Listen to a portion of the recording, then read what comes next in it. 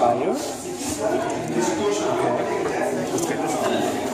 Check out the circuit. Go back to this. Clear the circuit.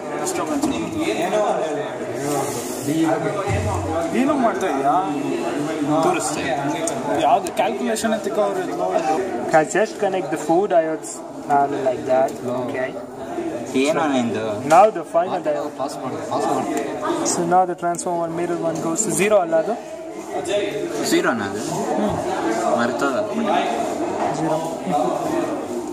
So the 12 volt goes to this one diode.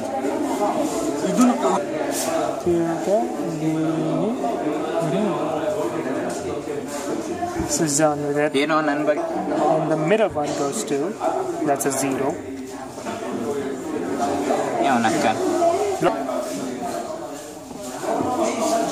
And all done.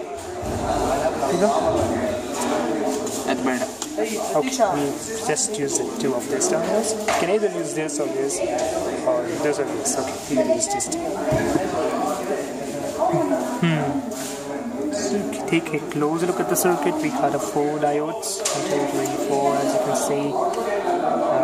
This one 12 volt goes to this diode, and another 12 doesn't go to anywhere. And the middle one goes to the other side of the diode that is opposite.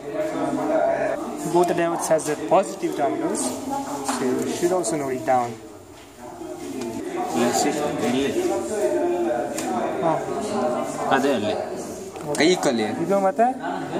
Okay. Nice.